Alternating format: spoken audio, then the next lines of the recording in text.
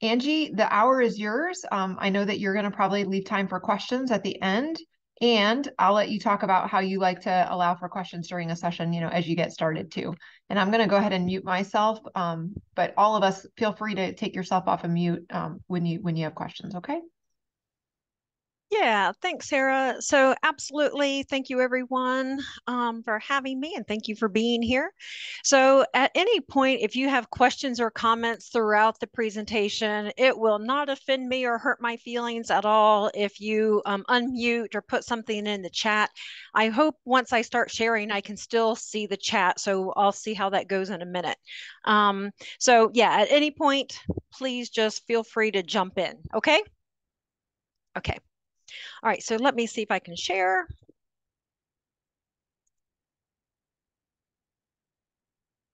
Okay, so can everyone see the PowerPoint? Yes, okay, perfect. Okay, so the first couple of slides, I left these in here because I just kind of want to point out that, a lot of times we use terms in casual conversation. But this really truly is a diagnosis. And I know we have a lot of medical professionals here today, so I know you guys understand this. So autism really is a real diagnosis, and it's not just something used casually. So what I pulled is just some of I didn't pull everything, I deleted some stuff, but I pulled from the DSM-5, and that's how, autism is diagnosed from a psychologist or counselor. And I know this is a lot of verbiage, so I'm just going to hit the highlights, the stuff in bold. So basically, for autism, we're looking at deficits in social emotional aspects. Okay. The second, a deficit in the nonverbal communication, and then deficits in developing and maintaining and understanding relationships. So the next criteria, repetitive motor movements. And I was saying yesterday that I have only seen this in more severe cases of autism, but I suppose it can happen, in someone who's less severe. But I just really have not seen that. Um, Inflexible adherence to routines. We're going to get into this a little bit more, but there's just not a lot of flexibility when things change, and we're going to talk about that more. Um, Fixated interests. So years ago, I had a student who was cognitively lower functioning, but he had a fixation with John Kennedy. He knew all kinds of things about John Kennedy. His knowledge on John Kennedy was amazing. But that was just something that he was interested in, and he knew lots and lots about it. And then a lot of times there are sensory issues, and the sensory issues can be anything from like feeling cloth and material, or it could be like the lighting. It could be a number of things with sensory. Auditory with how loud it is. It could just be a number of things. And I know, like on our level, on the college level, this doesn't really matter too much, but really and truly, the symptoms may or must be present in early development. They may or may not be picked up at an early stage, and I think doctors and pediatricians are better at looking for that type of thing than maybe in the past, but it is something that must be there early on. And the second thing listed here, this is really important too, that has to be clinically significant, right? So maybe some people have like a little touch of autism, that type of thing. And if it's not clinically significant and it impairs someone significantly, there's not going to be a diagnosis. Here, so with or without accompanying intellectual or cognitive impairment. So at one time, if there was a cognitive or intellectual impairment, we called it autism. And then if it did not have the intellectual impairment, we called it Asperger's. And the DSM-5 changed that a few years ago, maybe 2013, 14, don't quote me on that. But with the DSM-5, that changed. And so now we don't use the term Asperger's anymore. We just say autism spectrum. So that's why we don't see that. I still get psych evals that say autism. I'm sorry, Asperger's, but maybe it was done during that period while we were still using the term. The other things we're not going to, oh, sorry, the language impairment, and again, that depends upon the severity. Okay, so in class, what are you going to see? What are you going to notice? So here's that insistence on sameness. A lot of times students on the spectrum get really upset with changes in routines. So a good example of that is years ago, I had a student on the spectrum and was in a math class. The math instructor was just like really super sick that morning, called in sick, asked another instructor to go in and fill in just to administer the test. No lecture, it was just a test day. And the student on the spectrum was so upset because the instructor was not there. The student was so upset that he couldn't function. The fill-in instructor called me and I talked to the student, and then, we made arrangements with the original instructor when he came back for the student to take the test, because the student was in no shape to take that test because he was just so upset that his instructor was not there. Inattention, the poor organizational skills, easily distracted. I think you can see that by if a student has a notebook or has a physical textbook or like a book bag, things just kind of randomly shoved in there with no order or organization whatsoever, just kind of in there. Poor motor coordination. In that, you may see that as dysgraphia, and that means like the handwriting might be hard to read. The letters may look a little bit juvenile, not age appropriate, and again, just difficult to read. So academic difficulties, that one, again, this kind of depends upon the intellectual functioning level. So a lot of the students I've worked with in the past really did not have academic problems, had, like a 3.5, 4.0, something like that, cognitively, academically, absolutely fine. But sometimes you may see a little bit of that, again, just kind of depending upon the functioning level of the student. This is something that folks see quite a bit, I think, and that's usually pretty obvious. The impairment in social interactions.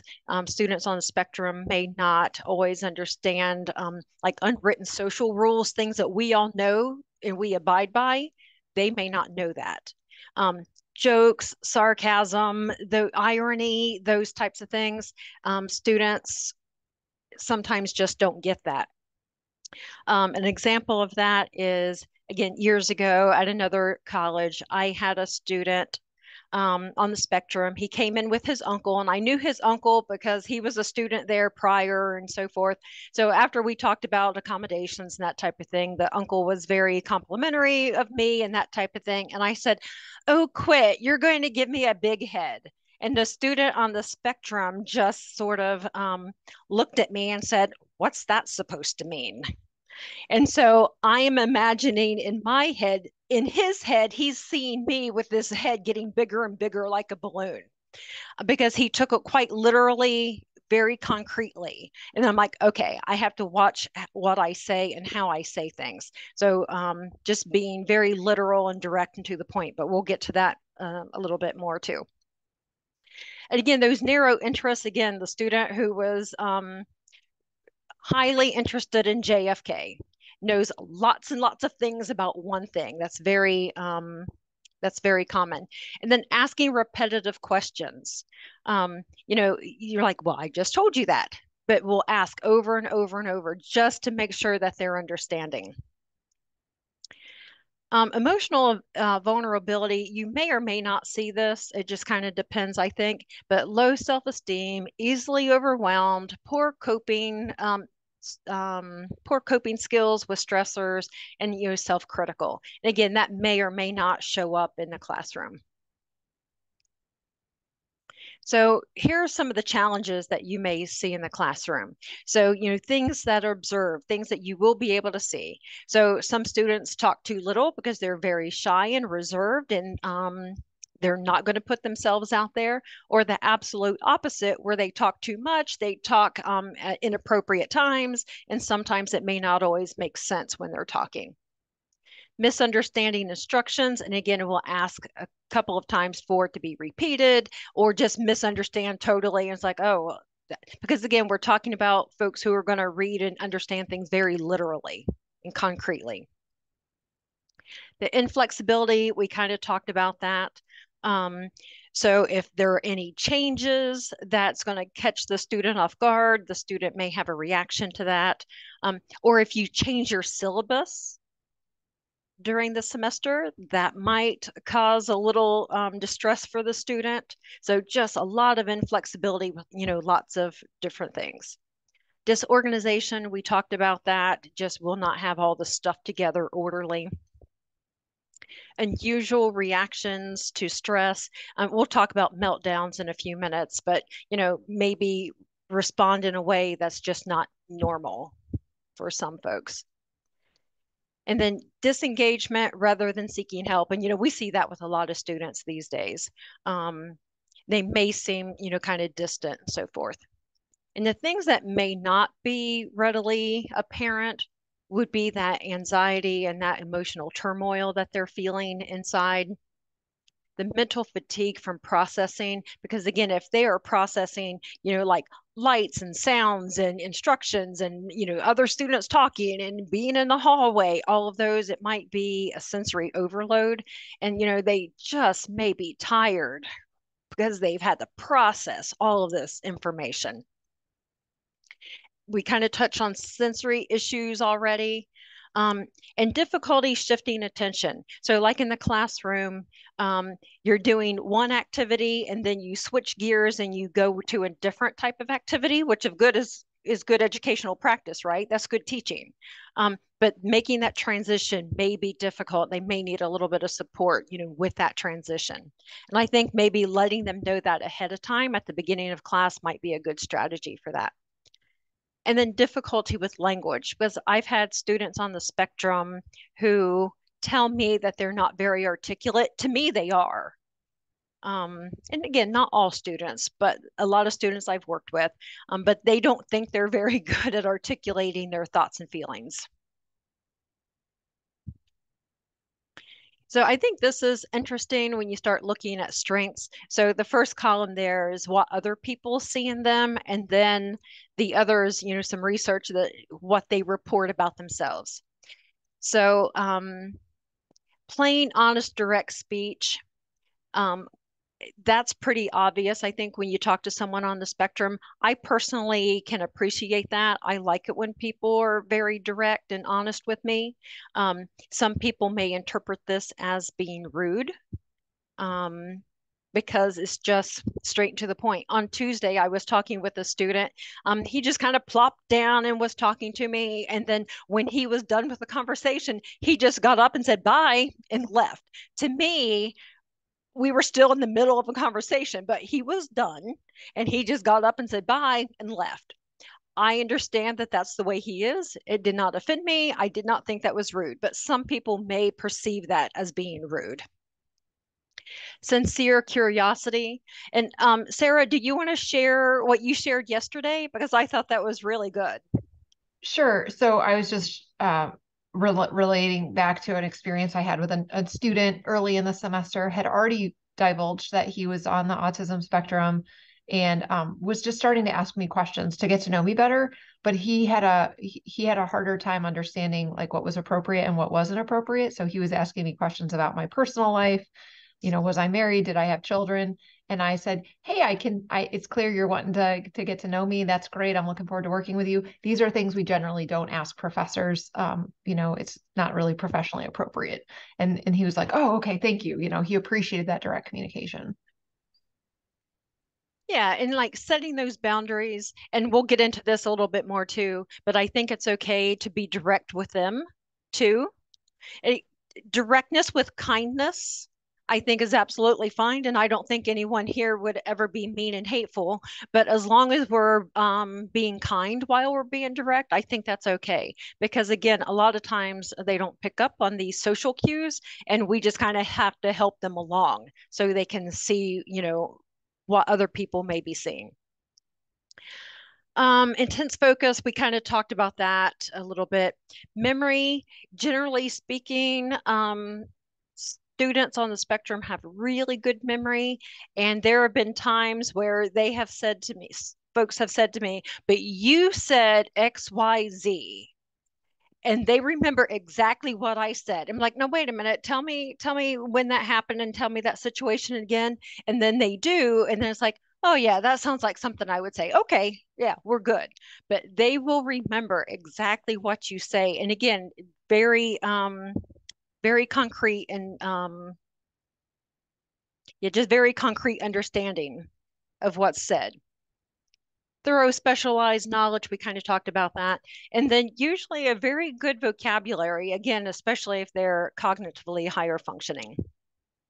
So the self-reported I thought was kind of neat. You can read that. Intellectual, again, if there's, like without that cognitive deficit, definitely intellectual folks.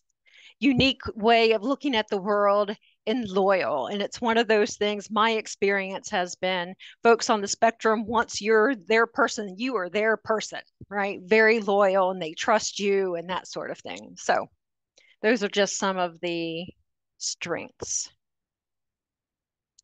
So just a couple of other things to consider along the way. Um, Again, we kind of touched on this a little bit, but students on the spectrum often misread or don't understand others' intentions. Sometimes they might think someone has bad intentions when they don't, or the opposite, they might think they have good intentions when they don't. And that's where I feel like I feel the need to protect students when I see that type of thing happening. Because again, mis misunderstanding or not picking up on those social cues sort of add up to misreading people's intentions. And then the opposite's true. Sometimes people misread their intentions. So the example I gave, having a conversation with the student just to me in mid conversation just got up and said, okay, bye, and left. The student meant no disrespect to me, was not trying to be rude. The student was done. Now, with that said, there have been times when I've had students get up in middle of a conversation and start head out the door, and I'm not done. I'm like, no, wait a minute, come back. I'm not done. We need to finish this conversation. I'm like, oh, okay. And I've also had students just say, are we done yet? Again, not, not meaning any disrespect whatsoever. It's like, yeah, I'm done. Are you done? So, yeah. Okay, so this next one is something I have quite a bit experience with too. It's common for students on the spectrum to be charged with a violation of the code of conduct. So I've had this happen a few times where young women have come to me and said, there's a guy who's hanging out after class. He's waiting for me to get out. He follows me to the student center. He stares at me. He doesn't ever say anything, and it's really creeping me out. So my response is always, okay, so do you know this person's name? And it's happened several times where I didn't tell the student this, but I knew exactly who they were talking about. And I was able to talk to that student and just have a very direct conversation is when you stare at her, this is how she feels because they have no idea. They have no idea that she's scared. And so I just have, again, with kindness, have a very direct conversation about how someone else is perceiving their behavior. So one particular young man, when I talked to him, he just said, oh, I want to be her friend. And so I've talked to the girl a couple of times and she said, no, it's okay if he says hi to me. I just don't want him to follow me and stare at me. And so I was able to have that conversation with him, saying, it's okay for you to say hi. How are you doing? That kind of thing, but don't stare at her, don't follow her, that sort of thing. Because again, he didn't know and he was okay with having that conversation. Again, just a little bit of kindness. We already talked about behavior being interpreted as rude. In class, you may see this kind of get off topic. Carol, I'm going to pick on you. Carol invited me to a class, and a student definitely got off topic. And so I think it's okay to like just to kind of gently bring them back and go, okay, we can talk about that after class. Right now we're talking about this. And I think most of the time they're fine with that.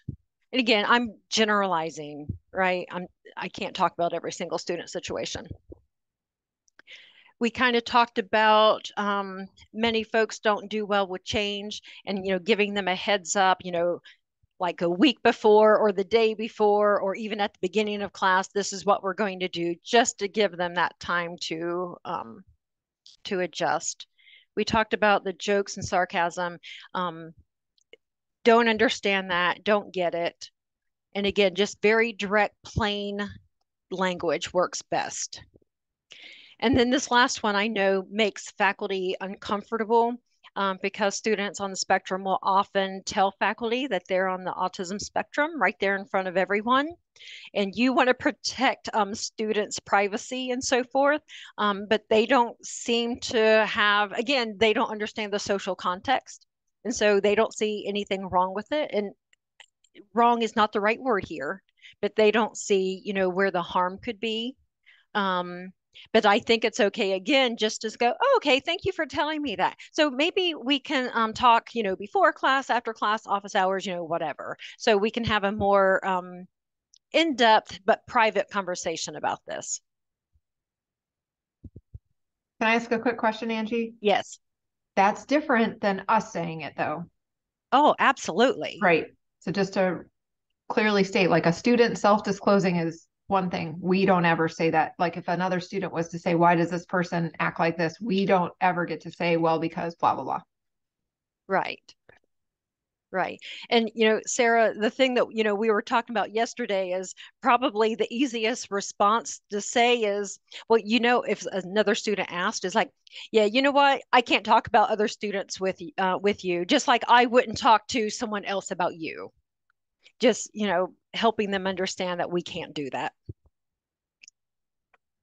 So, common accommodations. So, over the years, I've had students on the spectrum who receive no accommodations whatsoever because cognitively, academically, they were absolutely fine. They needed no accommodations. Um, but sometimes accommodations, and you've been around long enough, you all know that these are very common accommodations for probably just about anything, because there are only so many accommodations and there's only so much customization we can do. But extended time for tests, testing in a quiet room, separate room, the seating. Um, and a lot of times, maybe with the spectrum, it's easier to have them up close, so if they get off topic, just to kind of give them the signal or tap on the desk, we're like, you know what, we're going to talk about that later. Something like that, just to kind of redirect. If they're close by, it might be easier to do that. Copies of notes, written directions, clear, concise directions. And again, they still may ask questions about that, regardless of how clear, your directions are. Okay, so how to help. So we kind of talked about this, but creating a structured classroom. My personal opinion is that college students need a structured classroom as much as elementary school students. They need to know what's going to happen and what to expect. And students on the spectrum definitely fall into that category.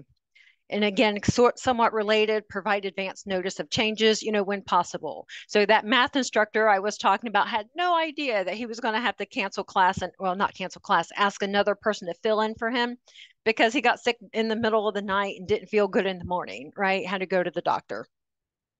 So just whenever it's possible. Um, Time management. Um, so one of the things I think is common with a lot of different disabilities, students sort of misjudge how long it's going to take them to complete a task. So it's like, oh, I can read chapter 5 in 45 minutes, but it really takes me an hour and a half. Just kind of helping students figure out how long it's going to take and giving them strategies. It's like, oh, so why not, start your timer on your phone when you start the assignment or the reading or whatever it is, and just kind of judge how long you think it's going to take and then compare that to how long it actually takes. Because I think that's a big thing about time management, just misjudging the amount of time required. We talked about direct language. Again, direct language with kindness. I don't think you can go wrong with that. We've talked a little bit about redirecting attention and behavior. One of the things, again, having some type of a nonverbal cue sometimes, whether it's, pulling my ear or some type of a signal that you and the student, figure out and agree upon if they start to get off topic or if they're talking too much and you need to redirect them, just giving them some type of a little cue that they need to get back on track. Usually, students on the spectrum are rule followers and help them follow the rules. So, again, if it's in your syllabus, they're going to hold you to it. And again, they might quote unquote challenge you on it, but again, not out of rudeness, just like, now, wait a minute, you said XYZ, and they're going to need to have that explanation. Um, so help them to find other ways to react to a situation. And those are those teachable moments. If someone, gets, I'm not talking about really upset where it disrupts the classroom, but if someone gets a little bit upset, it's like, no, wait a minute, let's kind of like refocus this and let's look at it this way. And then if they do become agitated, allow them to, leave the class, calm down, and then, come back when they're ready. All right. So, talking about meltdowns, kind of have a plan in advance so that you're not caught off guard. Um, that may not always be possible, but whenever you can, just kind of have some type of a plan in the back of your head. And if that's something that I can ever help with, then absolutely. You can talk that out with me and we'll come up with something. And for you yourself, take a deep breath, stay calm, use all those de-escalation techniques that you know how to use. Call in for reinforcements. And by that, I don't necessarily mean campus police unless they're violent. um, Reinforcement may be another instructor, or maybe it's me, someone else, just to kind of help you. One person work with the student, the other person manage the classroom, right? To maintain the class. Help the student find a quiet, safe, private area so they can take a few minutes and collect themselves. Redirect, we've kind of talked about that. If we know that they're really interested in JFK, it's like, oh, have you read anything about JFK lately? Have you watched a documentary? Just kind of redirect that behavior. Again, this is pretty common sense type stuff. Speak softly, slowly, calmly, and that's going to bring them down a couple of notches. And then I think it's always okay to acknowledge the emotion, say, you know what, I understand that you're really upset right now.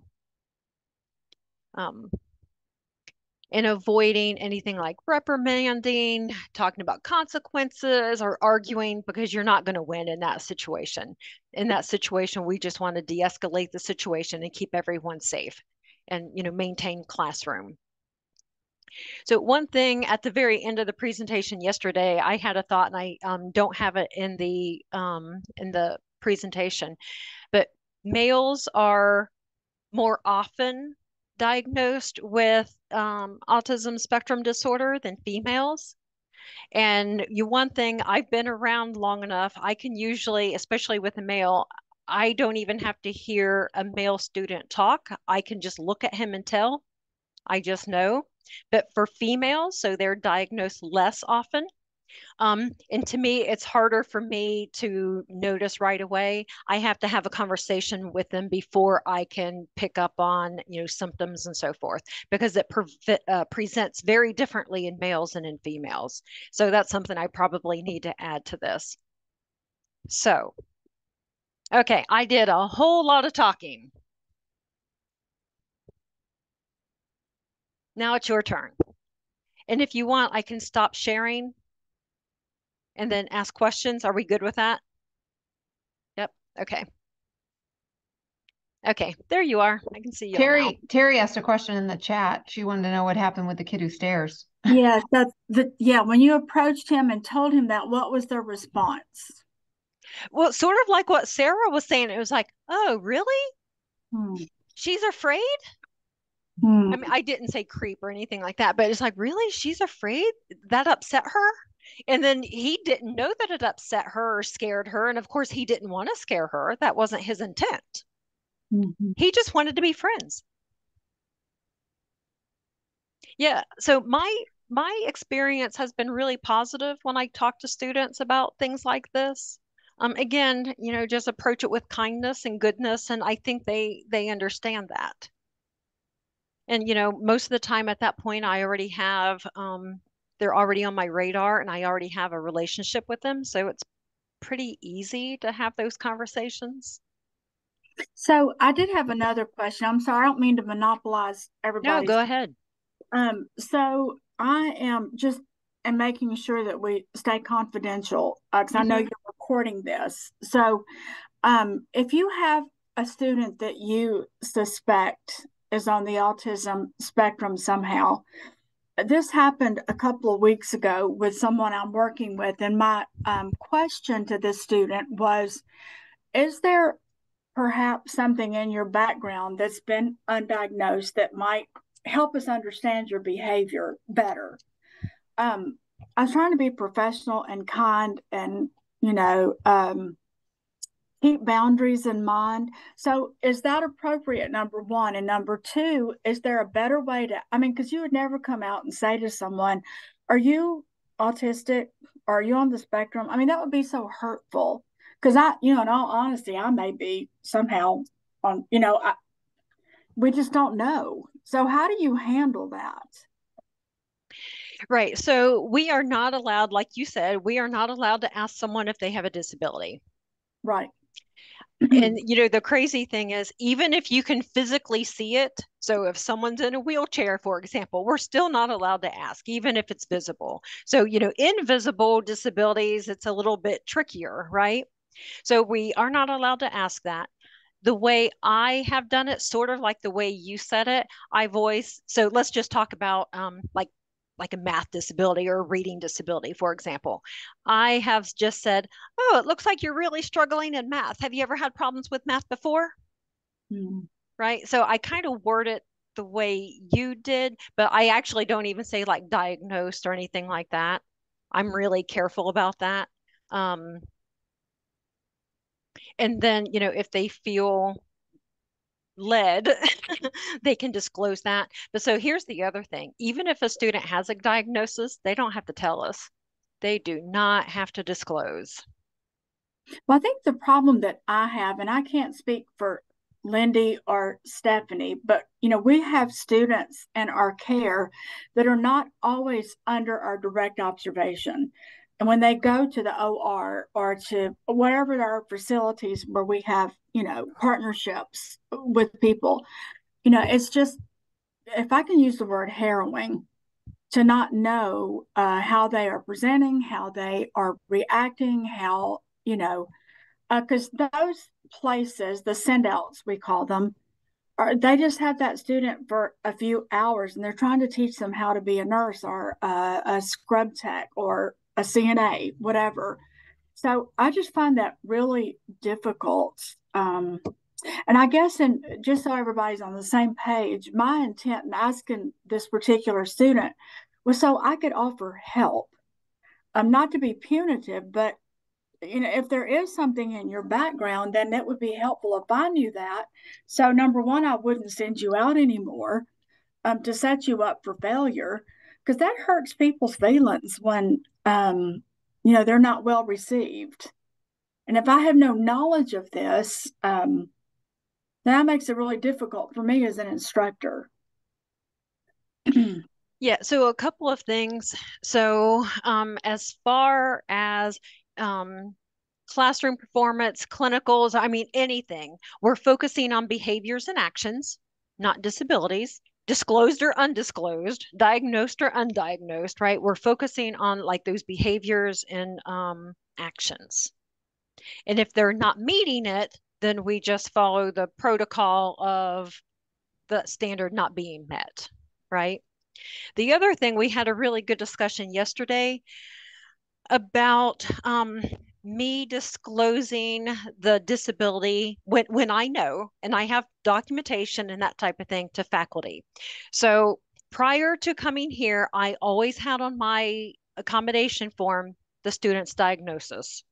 The exception would be like if someone had a severe mental health issue. And we're also talking 10 years ago where I was really careful about that. And the student and I would always have a conversation about it.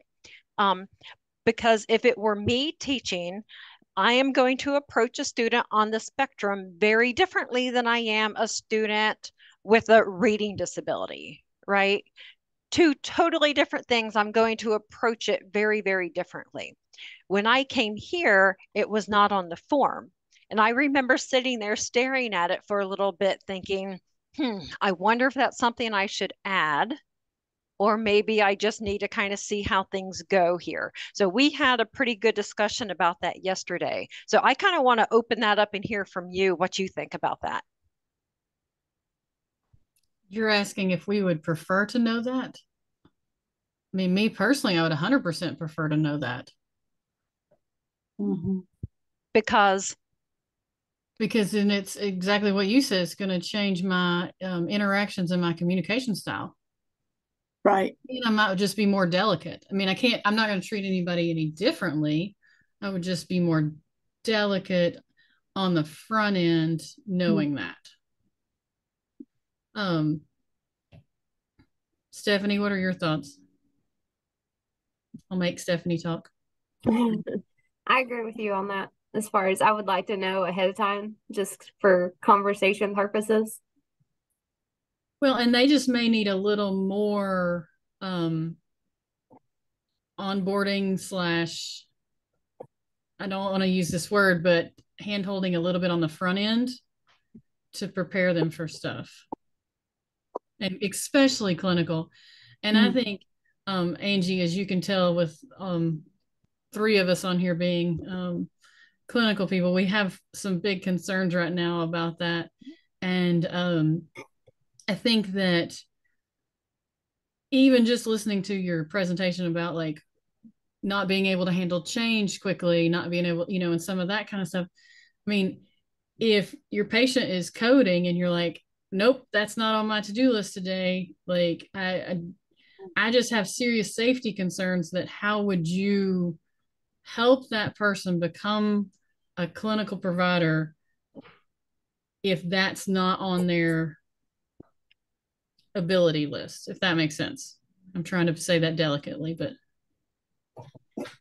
yeah, so right. When we start talking about like nursing and medical profession, and actually even in Carol's world, when we have students using machines where that could kill them or rip their arm off, when we start talking about safety, that's a whole other level, okay? But again, we're not going to focus on the disability. We're going to focus on the actions and so forth. So if someone is unsafe, then we address that.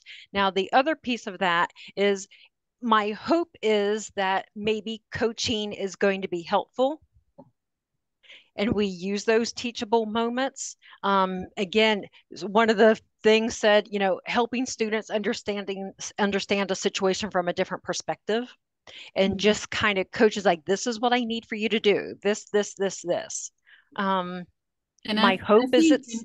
And I want to say that I think in the two cases that I can think of most lately, we have bent over backwards / been very accommodating to the point when it got to a safety concern. And my question more is about, and I don't want to put this on you, but assume that we're doing all of those things, Angie, then where does it go? Well, like if a student's unsafe, safety. Yeah, if it's a student unsafe, what would you do with a student who doesn't have a disability, who's unsafe? Pull them out of clinical, put them on an action plan, some of those kind of things. There you go. Okay. Right. There you go. Because, and I think our biggest struggle was lack of change related to feedback from what we saw. Like it Okay. would, we would talk to the person about here's the issue here, for safety purposes, you really need to be, doing this, this, and this. And then it would the behaviors would change just enough to follow what we're saying, but still not understanding the overarching what we're saying. Mm-hmm. Yeah, so what I was hearing was sort of like, you told me to do XYZ and I did XYZ. Mm-hmm. But that deeper understanding was kind of lacking, which is really typical of what we've been talking about today. I mean, and again, I mean, if it's a point where it's unsafe, then you deal with it as a safety issue. Yeah, I know that's not a good answer, and it's probably not what you want to hear, but no, Angie, is it fair to say that like when you're giving corrective feedback like that when you're working with a student with autism, that you have to make sure you're incredibly specific and yes, maybe even exhaustive with the directives, like where maybe you could just say to somebody, dress more professionally, you would need to instead say like, you need to be wearing like these kinds of tops and these kinds of pants and these kinds of shoes. And what are your hands like? Like you have to go through everything, because they will do the things that you say, but they'll only do the things that you say, right? Like if they're following directives. But in clinical, there's no way to do that. I know. Good. Yeah. You can't write down every scenario on the In surgery, on the action plan. Yeah. And then I apologize, Lindy. If I had known the issues, and y'all, please know my heart, I was devastated that this student's feelings were so hurt that the student was not received well and a couple of units in the hospital. And it broke my heart, and I wish I had known. I would have not sent the student out. But Terry, So you can't, but Terry, you cannot deny them an experience because of a diagnosis. So no, they I have agree with treated that. just like, anybody else. And if we're going to send somebody else out, we couldn't keep him or her back. I agree with that 100%. I think the difference would be, Lindy, is had I known what I know now, even without a definitive diagnosis, I would have waited until the end of the semester to send that student somewhere, because I would have had a better feel of observing, you know what I'm saying? And I would have felt better about that. And I maybe wouldn't have done it as quickly as I did. We're in these mini masters and they go really, really fast, and the opportunities are so limited. And you're right, I want to be fair to everybody and give them all an opportunity. Looking back, I was remiss and sending that student early on in the semester. It should have been closer to the very end. I mean, that's just my opinion. I could be wrong. I think I wanted permission that we will hold them to the same standard we hold everyone else to. Mm-hmm. And I mean, yeah, I see that for sure. That's where I'm a good rule follower, Angie. And if you tell me that that's the situation, that's what I'll do. Absolutely. And quite honestly, in the case that we're discussing, we don't even know if the student has this diagnosis. That's right. Not formally. That's right. The college has no knowledge of this. That's right. I mean, it's just you guys are medical professionals. Well, and I'm actually talking about a previous student, not even the other one, but it's and we didn't know a diagnosis, but it still was, to us medical professionals, like you said, it's obvious. But I just wanted to know that was from the school. We would treat them, if they're unsafe, then unsafe is unsafe. And, you just need to document it. And then if it continues, even with intervention, then that's the end of it. So, because like Stephanie and I were talking about this earlier, we are the last line of defense before the public. And if they're unsafe, then I have to protect the public from a nursing student, which, shouldn't have to happen, but I do. And I think that's the biggest thing, is making sure we remember that. That's our first, and I want everybody to be a nurse, but everybody as you guys should know, as you do know, can't be a nurse. So, or shouldn't be, or a surge tech, or a Exactly. machinist. Right. Yeah. So academic standards stay the same because even with the students that you have with extra time for test, you don't go, oh, it's okay. You can make a 65 and pass. Right. Mm-hmm. No, the academic standard's still the same. They just get extra time for test, but that standard remains the same. right? Good discussion. What else? Are you, could you send us the PowerPoint, Angie? I know you said you're recording it, but how could I get a copy of your PowerPoint? That was really very good. Yeah, thank you. Sarah, are you going to attach it to the calendar invite or did you Yeah, already? I can do that right now. I would love it if you don't mind. Perfect. The only other question that I think I've kind of heard about or talked about would be when you have a clinical group and you have a few several students on a unit, and you cannot monitor a student with some of these kind of needs as closely as you would like to. What is the college's opinion of how to handle that? Oh, I don't know if I can speak for the college or not. Well, you're the person. But I mean, disabilities, yes. For the college, I don't think I speak for the college. I can only speak from a disability. I can't even say it now. Disability point of view. I get tongue tied. I mean, so what is the question? Wondering like how to monitor? Ask me that again. So like when you have a group in clinical, so at the hospital, and you have, let's say, 6 students on the unit, you would have a couple of students with different nurses and a couple of students that you're working with and delivering meds patients and putting in a Foley over here, something like that. So there are students that are more independent functioning at different times. So as the instructor, I can't give all my attention to student A. So Correct. how do I handle that when student A, from either a disabilities and a college perspective, how do I manage student A when that's not feasible? Does that make sense? Yeah, I don't think I have a good answer for that. I mean, because the bottom line is you can't, right?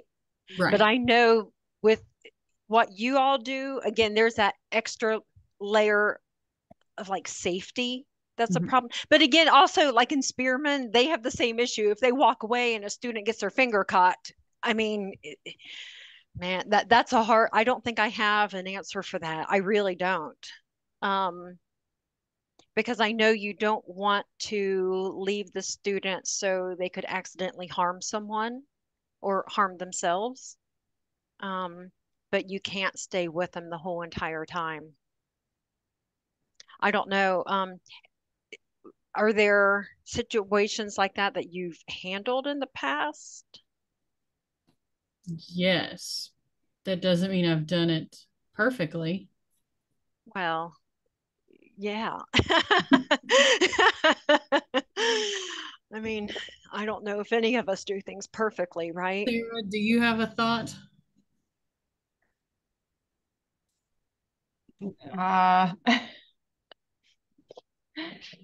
I mean, I think that it's like you were saying earlier, Lindy.